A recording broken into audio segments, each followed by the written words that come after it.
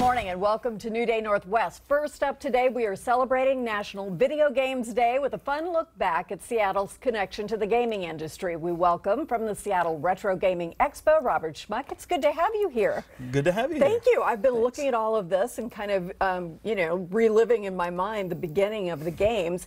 Let's talk about what you brought and some of the basic things that some of us remember. Yeah, so I brought this Atari 400 from 1979, which is kind of Atari's 8-bit, computing era, really getting into 8-bit video games. And so a very popular computer. Atari released, a few models in this line. And so how much did this cost when this was being sold? These came out at relatively modest at that time, a few $100s. Yeah. But, with adjusting for inflation, they're not as inexpensive as computing today. Right. This is very interesting. We were just talking about this. What is this?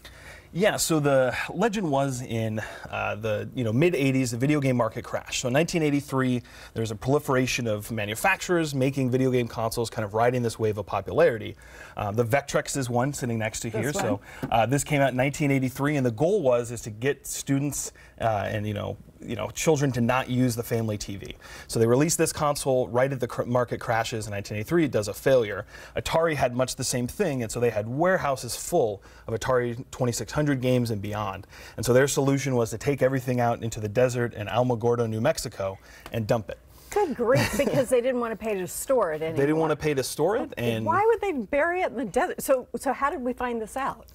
So this was an urban legend for many years. I remember growing up and hearing about this, and when I started collecting games in the mid-2000s or in early 2000s, this was kind of the urban legend. And then in 2012, a production company decided to finally see if it was true, and they actually went out, were able to dig up the games and made a movie on that experience. That is remarkable. Now, does Seattle have any connection to these early things? Not quite that early. So tell us again what this thing is. So this is a Vectrex. So it's a vector graphics. It's like, let mom and dad watch the TV. You can play. You can play, on your own screen, not tie up. So and there's only 27 games released because it was kind of that end of the video game crash when the market failed. Does this one still work, and why did the market fail?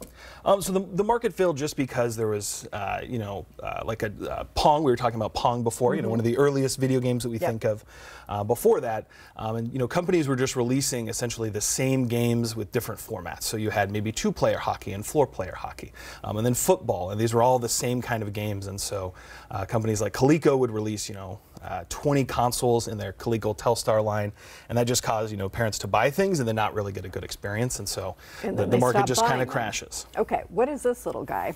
So this is a modern kind of recreation of Tempest, which is a great arcade game. And so this actually plays. You can have this sitting on my desk. I have it at my desk at work. Does it work? And it works fine. It works great. I can play it, and I can also go downstairs. I work just next door at Living Computers Museum and Labs here, just down the street, and we have a full arcade with Tempest in there, so I can get my fix in multiple ways depending on the day. That sounds very fun.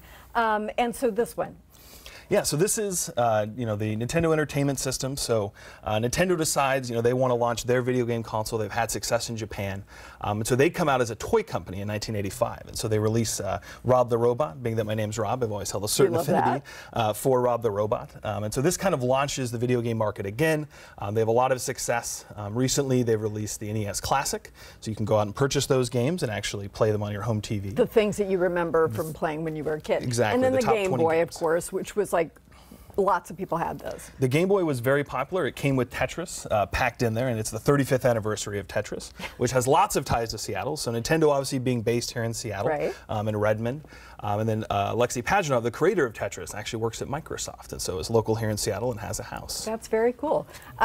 So let's look at some pictures. We have some really, really old games, because I don't know if kids remember what these things were like. Let's take a look at this one. What is this? Yeah, so this is Tennis for Two, which is essentially the first video game.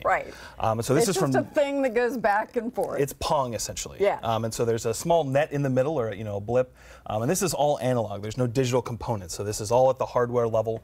One of the engineers at Living Computers Museum and Labs spent about 6 months and actually went back, looked at the schematics, recreated it, actually fixed a few errors that he found with what he thought the geometry of a tennis ball all should be. Oh, interesting. And so you can go and play this game actually at the museum there and kind of see the first video game from 1958, which is very early. Can you put spin on the ball and things like tennis would actually give us? In a sense. So the game doesn't play like we would think live. So you kind of adjust your shot ahead of time and aim and then launch your ball and kind of see.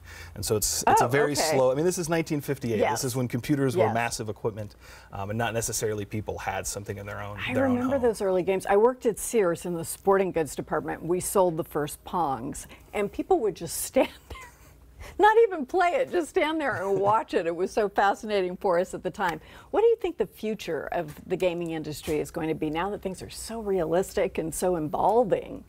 Yeah, I think there's different ways. I think competitive gaming is definitely seeing a resurgence with esports. So the Penny Arcade Expo was recently here in Seattle, brings about 100,000 people in to play video games, and esports or sports as entertainment and people watching, and famous streamers that are playing video games and kind of being known for that is definitely, I think, one area that the industry is heading. And big money at stake for people who are really good at this. Yeah, which is shocking. Yeah, I mean, it's great. I think that's a perfectly fantastic thing, but I just blows my mind that you can win millions of dollars. Yeah, the largest one that I'm aware of is the International, which is a very complex strategy team game called Dota. In that contest, the aggregate prize pool is between $25 and $30 million on average. That is crazy. All right, so what's behind us here? So behind us is Super Mario Brothers 3. Arguably, I would say, in my opinion, one of the best video games of all time. Why do people like Mario so much? So Mario is just, it's that kind of resurgence of video games. It's very easy to understand.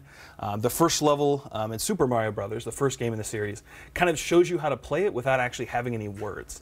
And so as you talk about game design and people trying to recreate old games, Mario Brothers level 1-1 is kind of seen of that pinnacle of like, oh, there's something in my way, I jump over it.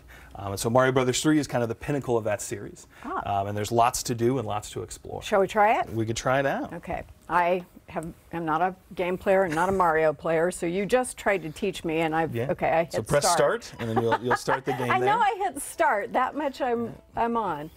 Okay. Go so up to my that little first guy level goes there. Up here. Hit start again, right? Hit A again. Hit A. Okay. A. And then now you're in the game. So you're just going to try to kind of jump over that Goomba there. You can land on top of him for extra credit and get some points. There we go, 100 points. All right, now I'm going to try to hit these Hit the blocks.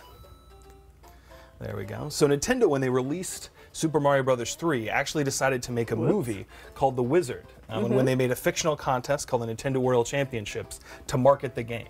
So the game is essentially, or the movie is essentially, a very long commercial for all of Nintendo's latest releases that year. Okay, I've goofed up so you here. can press A again and kind of jump over it there.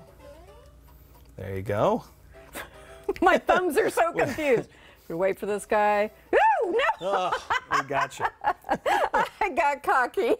That's so much fun. Thank you so much. We appreciate it. There's so many good things, for us to play out there, and these kinds of things. I think as long as I'm not shooting people, I'm pretty happy with the game.